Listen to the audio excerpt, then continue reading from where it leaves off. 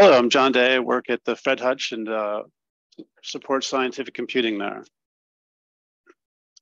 It's kind of new in America, land acknowledgement. The Fred Hutch acknowledges that the land that the center is on belongs to the Salish peoples, and the waters that touch that belong to the tribes of the Duwamish, Suquamish, Tulalip, and Muckleshoot nations. We've been using EasyBuild since about 2015, and it's really influenced how we design our computer now. And we've made a decision several years ago that everything will be deployed with LMOD and build with EasyBuild. Of course, there's some exceptions. Move this out of my way. We're a cancer research center, and recently in the last year, we've merged with a clinic. So we've dropped the word research out of our name. But we do have patients now on site. We do sequencing. We have 300 principal investigators, and I guess that's a term used in Canada and the US. So a PI is somebody who runs a grant. And some of these PIs are just individuals. Some of them have staffs of 50 to 100 people. We also have a lot of graduate students. We also have a lot of postdocs on campus. Fred Hutch is home to 3 Nobel laureates. And the Hutch has been the home of Gettleman was at the Hutch for 8 years. Also Bioconductor started there. So there's a big legacy at the Hutch of using R.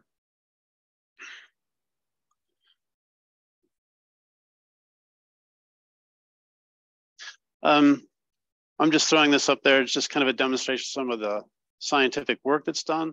Trevor Bedford, this is a complete map, phylogenetic tree map of COVID-19. And this data is also geolocated. So you can zoom in around the world and see where it is. And this is an interactive graphic that's on a website. So you can zoom in and get incredible detail down to the individual samples, or it's just a fun slide. I like to put it on there.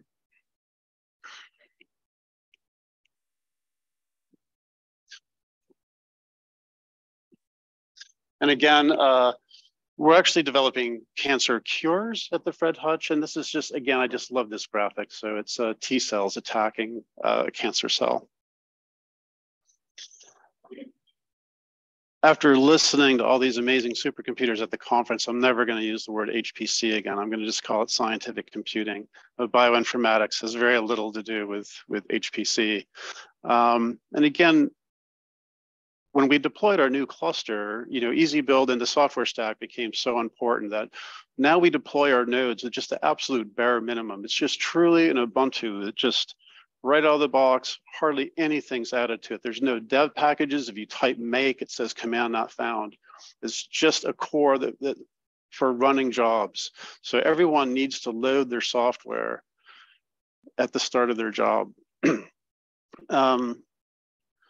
And since there's no development tools, and we rarely get complaints about this. People don't develop software like GCC like you would see at other supercomputing sites.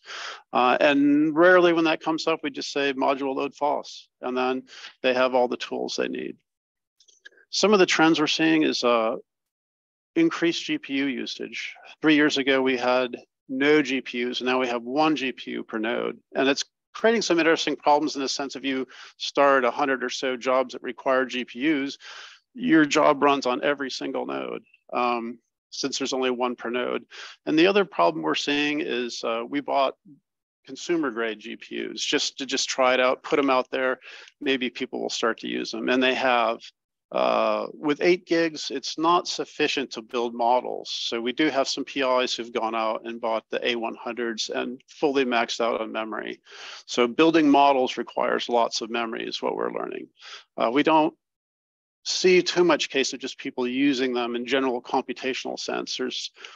PyTorch is probably one of our big, and of course AlphaFold is one of our new applications that people are very interested in. And of course, the request for modules just continues to grow. When I started at the Hutch, we might have gotten one request once or twice a month. Now there's several a week, and it's really daunting. And the quality of bioinformatics software, I just hate to say this on a recording, but it's really terrible. Um, Something I like to do, I've started using Elasticsearch and Splunk many years ago, and I'm certain everyone does this with their site package Lua, but I like to do the key value and some of the other things that we monitor. I try to actually obey completely like JSON rules. So, and the other thing I like to do is pick up, and I've got this off the web somewhere, but the job ID. So if you're running a cluster job, it's in your environment. You can pick that up with Lua, with LMOD, and actually inject that straight into Elasticsearch. So if someone has a ticket and they're saying my job doesn't run, it's often difficult to ask them what they're doing. And we can just go into Splunk, type a query, and we can see everything that they've loaded. So we can associate all of those packages with the job. So it helps us out a lot in debugging and working with users. And you can see, so again, since I have all this stuff streamed into Elasticsearch, I can get amazing metrics out of who's using what, down to individuals. And you can see that we're very heavy on R. FHR is Fred Hutch R, and I'll talk about that in a minute. R Studio is certainly growing. And then things like BCF tools, I think that number is so high because it's being run out of our laboratory. So there's just processes that people are running from instruments that stream into our cluster. So every time a laboratory process runs, these things get run. And the R usage is really high also because people will use just a single function. They'll just use it to grab a column of data out of something in a job. So they'll load this huge software stack to do something that most of us would find some very simple way to do. I just want to share this. A couple of years ago, scientific computing, we decided there's only about 7 or 8 of us on the staff. We volunteer 1 hour a week to write documentation. And it seems like a small commitment, but after 2 or 3 years, we have a very valuable resource now. We're partnering with the data science group. Scientific computing is us in the middle, and also this group called Hutch Data Core, and the people who run all the instruments are sequencers and things like that, the source of the data. And this is public. You can find this online. It's shared everywhere. So part of how this is coming about too, as we get help desk tickets, when you get the same one 3 or 4 times, you just think like we need to write better documentation. And so there's just that constant feedback from our users as people don't understand how to do something or why things break. Continue to document that. And then this is also a great resource for postdocs, people who just walk onto the campus for the first time, try to use our resources. So it's a good entry point for users, and we've been really successful with this. I really liked Simon's talk the other day. We really need to make R smaller and Python smaller. So I'd really encourage, these are just like really kind of glossy overviews, but so we have FH Python, Fred Hutch Python, and Fred Hutch R. And these have grown from user requests. So every time I get a request for a package, use the base R and we extend Fred Hutch R. So our Fred Hutch R is very bioinformatics focused. It's this giant collection of requests that people have given us over the years. So we continue to maintain that. Although in the last 2 years, the number of requests are just too high. We're starting to push back, and we've documented that in the SciWiki. So please load your own modules, use a virtual environment or something like that, unless it's a case where there's compiled C code or libraries or something difficult, and then we'll help you out. We'll add that into the base. And our Python is way too large. It's just got to get smaller. And I would volunteer to help with that. Both Fran and PyPy have document strings in there. So I'm going to run through with I'll tweak easy update to print out those descriptions. I mean, it doesn't have the word science in it. It's going to end up on the cutting room floor. Just try to edit some of that stuff out.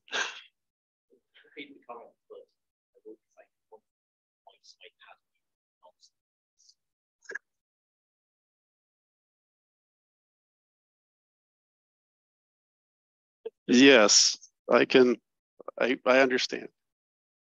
So again, these are what we're doing at the Hutch to support this, and it certainly does help us to just use the community R and the community Python. I strongly encourage that.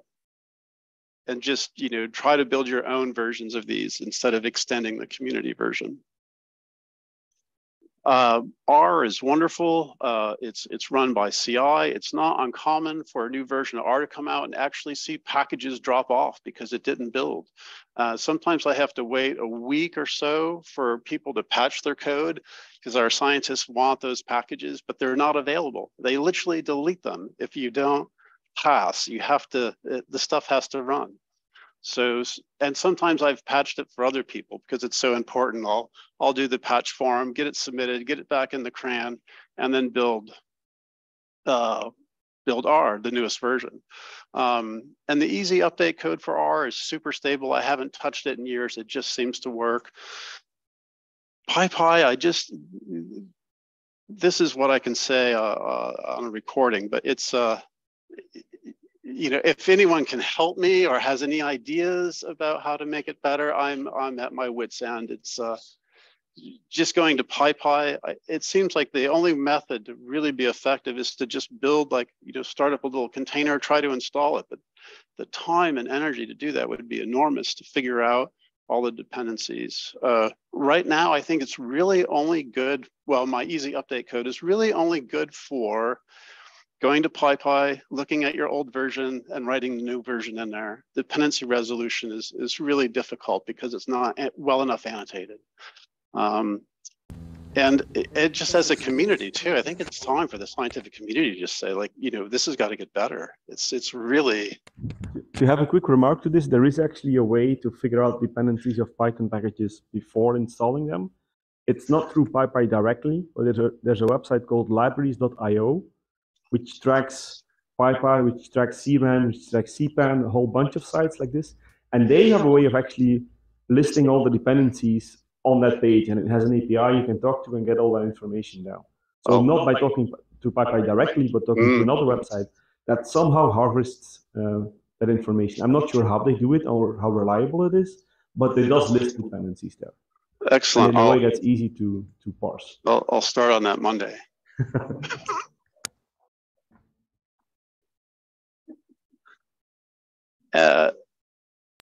And I just threw this together just as a quick example, of people who are trying to build new easy configs that have anything to do with extensions lists. If you just get a request from a user for a name, just put it in here and just put an X. Easy update, it's just parsing it. If it'll go out, it'll find the new version and it's not going to match, so it'll write the new one in there. It's not like, just save yourself the time of going and doing it manually. And in the last year, I've had to change easy updates. So now I have flags like update R or update Python. Early on in the code, I used to try to open up the easy config and figure out what language it is. And that was easy at first to do that. It either had the word Python or R in it, but that's so unreliable now and so difficult. And the way easy configs are written now, I've just decided just implicitly say what you're trying to do, and then the code will go to the right section now. This is a slide I recycled from a few years ago, but and I think I have an open issue, and I think the person is in this room that opened that. The reason why, well, when you start to update all the extensions lists, you'll notice the first thing I have to do is read your easy config and look at those dependencies, because there'll be extension lists in those dependencies. So I need to discover all that, and I recursively open every file. So, Python has pybind, and I open every single file, every dependency, try to extract every single extensions list and build a list of that first. So I'm not repeating something that's in another file. So I actually look for the string easy config, like it needs to be either in the directory I'm running in, or I need to discover it through where your EasyBuild is installed. So I need to resolve all that dependencies and where your libraries are. You might have libraries that are local to you that aren't in the main repo. So I look where we are in situ and also the installed base. So it's good to have the latest version of EasyBuild installed. Make sure you have the latest versions of all the easy configs to resolve all these dependencies. And then I go out to PyPy or CRAN and start to look at all those little version numbers and update them. And you can see, I try to, this one's highlighted. Config parser is a dependency from entry points. So try to annotate that, like where are these things coming from? And something I've could easily add to the code is this idea of building a dependency tree is like a dot file, like it's done. And that would be very telling too, to see, you know, how this looks like. And if I had that information, that would also help your parallel build. So you could just find the right place in the tree and then just parallelize that in the build. Just a couple of observations about easyconfig. For me, submitting easyconfigs, some of the bioinformatics code is, I mean, I don't know, like, it's just, how could I submit this? I mean, the recursive gets stuff all over the place, or there's a directory where they've hard-coded, like, yeah, it's just so ugly and difficult. And sometimes I have to cheat. I just have to do a few things by hand, or I make my own tarball by hand, and then I put it in our sources directory. And then from there, the easyconfig will work. And sometimes EasyBuild is filled with patches, but most people are fixing the make files. Sometimes I'm actually fixing the end user's code. And so I'll take that and I'll actually try to push it upstream, and then I'll immediately start using it on the site, but I'll also wait for it to come back and then update the easyconfig. So sometimes that process can take months and months, and then I lose track of it and I forget. And so much of the bioinformatics code, again, it's just like a Python script. So it seems odd to add that to the community. And about Conda, I mean, often I go to these bioinformatics pages and it'll just say the only way to install it is Conda. They don't offer an alternative. So I'd be encouraging people, when you see that, especially once they've got an easy config for it, to go back and issue a PR against the original software to update their documentation and say, you can also install this with EasyBuild. So I'm just to say, containers have also been a sticky point. Like, all of our users in bioinformatics want them. And I think like that day is kind of come and gone for EasyBuild. All my users now just go to biocontainers and they just grab these things. But it was still, I've spent a lot of time trying to use EasyBuild to put software in a container, and I've just not been very good at it. And it's kind of a lost cause. I mean, no one asks me for containers anymore. We were so unsuccessful for it that people just go out and find them. They just go to the internet, they Google, they find a container and they start using it. They don't care how optimized it is, how well it's compiled, what the target is. If it works, they use it. So, and I left out some slides. I should have talked about EBCB. So we build all of our software in a container. And the method I do that, I use a multi-stage build with Docker. So you need build essentials to build EasyBuild, and you need it to build FOSS. And that sucks in all the stuff you don't want. So I make EasyBuild with one single line. So it comes out of one layer in the container. And then I build a second container and I just grab that one volume and I put it in there.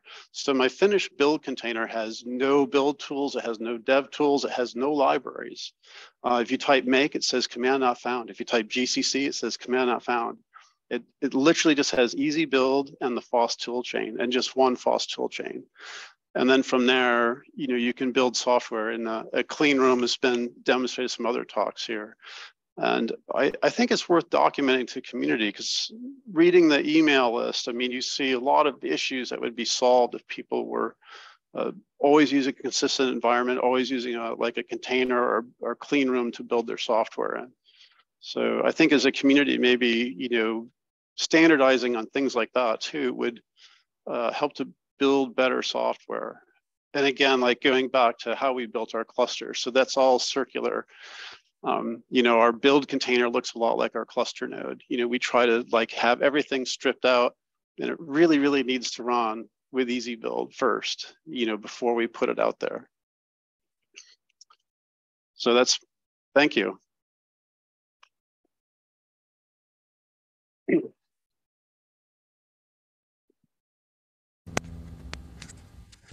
Okay, it should be. Simon, can you check if you can hear this small mic as well? Yeah, so one follow-up question on the container that you're using. You're saying you're kicking out everything, but EasyBuild does assume it can find stuff like make and patch in the OS or in the build environment. So are you injecting that back in somehow, or? Because currently we never list make as a build dependency for stuff. We just assume it's there. Assume it's there. I'll have to look at my recipe. Yeah. But I don't add any build essentials back in. And Ubuntu, I know with CentOS and Red Hat, make is there. Yeah. But it's not in Ubuntu. I think I do something to inject it, or it might end up in FOSS as a side effect.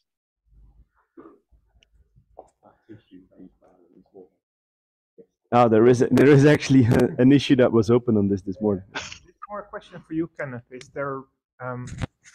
there a reason why make is special? Because all the other build tools are like CMake, Meson, Ninja, they're all build dependencies, but make is just because it's a slower moving target?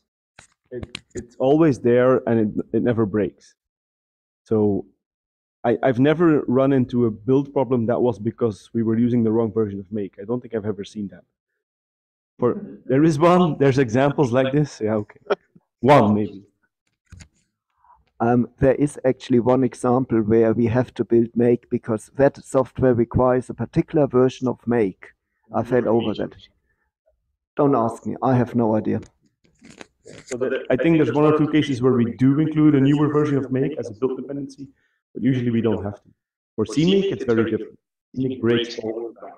If you try being smart and using a new version, you're taking a big risk. And that's why we really include it everywhere as a build dependency. We don't assume it's there. And if it's there, we're not going to use it because we don't control that version.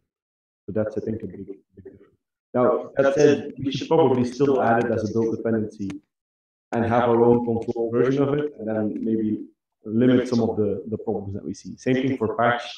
If you want to take it very far, same thing from tar, unzip, gzip, bzip, all these things we're just silently assuming it's there in the OS.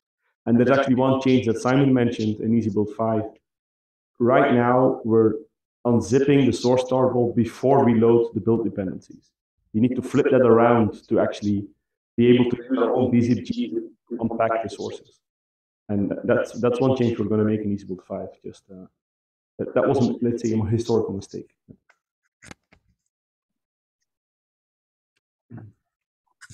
Yeah, I really like the remark about documenting better, like what you do with containers, because it's something we don't use, and I think it's actually the better way to do it. It also makes me think, and again, this is more a general remark, like should we do this in our EasyBuild testing environment as well? I don't think we do right now, right?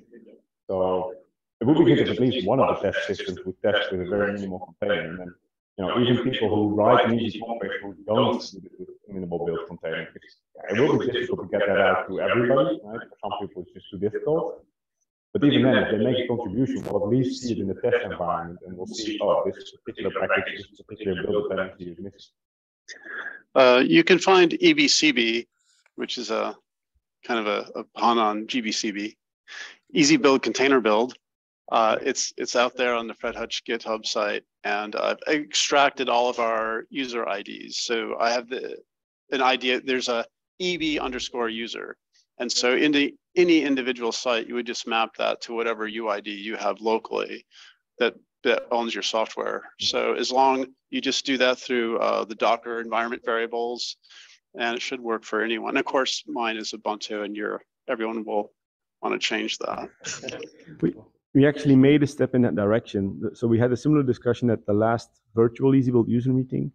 And the couple of weeks after that, we started puzzling together container recipes and building them with I have to think, building them with Singularity or Obtainer and uploading them to the GitHub container registry. So now you can just do Singularity shell or Singularity run, and that drops you into one of these containers. So we've done some work on that already. We have a bunch of containers for different versions of CentOS, different versions of Fedora, different versions of Ubuntu. So we have like a dozen or so different containers. And right now it's only one per OS version, but we could have a minimal, like a clean room kind of thing, and then a fat one that even has stuff like Boost and things like this installed. Because sometimes stuff breaks because you have Boost in the OS, right? So it's not only about testing in a clean room, but it's also about testing in a fat environment. And that may sometimes raise different problems that you want to get rid of. Having CMake in the OS. And it's saved me too. Sometimes when you need to build a package that's 4 years old, that the fact that I have a collection of these containers now that go back to like probably fall 2019, so I can just pull that container out, build in that, even though it's like really out of date or 2018, and create something that works without having to find an old OS or try to get those tools again. So it's nice having. When you do it for years, you end up with a nice list of containers that you can go back to if you have to. One of the things I've noticed is containers are popping up in terms of installation on a regular basis in the last 3 days or so. I mean, we are using it. Last night I had a chat about how to do it and so on. So maybe it might be quite a good idea to basically have a container working group. I'm pretty sure somebody who is cleverer than me can put up a much better name. I'm not good in PR. I only open pull requests. So we basically come together and we share what is the best practice, and so we have a more or less, I don't want to say standardized way forward because that will not work, but we have a most common approach to how to install software on an HPC cluster, so it is actually working. Documenting it, exactly.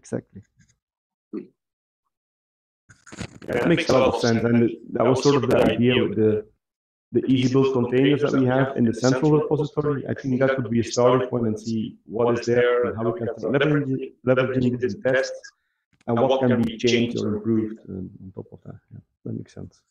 Yeah, Sam? Sure, yeah. It's not about the logo. It's not about the logo, it's okay. No logo, no. I don't know if you're aware, but there's actually a script in the EasyBuild repo that is able to fetch all the Python packages that you will need, but it uses another approach. So what it does is you have to first load all the dependencies, and then it will start a virtual environment and actually install all your packages with pip in this virtual environment. And then it will know exactly which dependencies are actually all needed, and it will give you a list at the end. So maybe you should check it out. I'll have to follow up on that. That's just in the framework, or is it an extra? It's an isolated script. An isolated script, and it's from Flamefire, Alexander. Yeah. The downside of that is it can be very slow, right? Because people actually have to download everything and actually install it. And then at the end, they're just going to throw that away because you only want those version numbers. Right. And like you said, there's no way of getting that straight out of pip. They have 100,000 different ways of specifying dependencies in Python, requirements, set.py, pyproject.toml, probably a whole bunch of others, and there's just no way you can figure all that out. And I've been looking for a tool that just, if you have an unpacked Python package, tarball, source tarball, a tool that can tell me directly, like, these are the dependencies that I will need. I haven't found anything because it's just such a mess to look at all these files. So I haven't checked what libraries.io do, but that information seems to be there, and with the snap of a finger, you can get it. But we should check how reliable it is or how they actually figure that out. Maybe they do installations and then just if you're keep track of that. If they do it, we can just harvest the data. Yeah, if somebody's already done the hard work of opening it up, installing it, and then documenting that. Mm-hmm. And then you're still relying on how accurate the metadata is.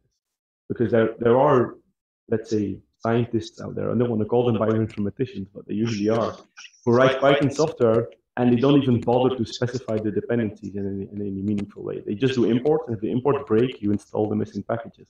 Because it installs perfectly on their laptop. Yeah, it works for them. They have their virtual environment where everything is, and it just works fine. Yeah. It wouldn't occur to them to know that there's. We would still run into trouble left and right, but if those are the exceptions, yeah, we just can manually deal with those. Okay.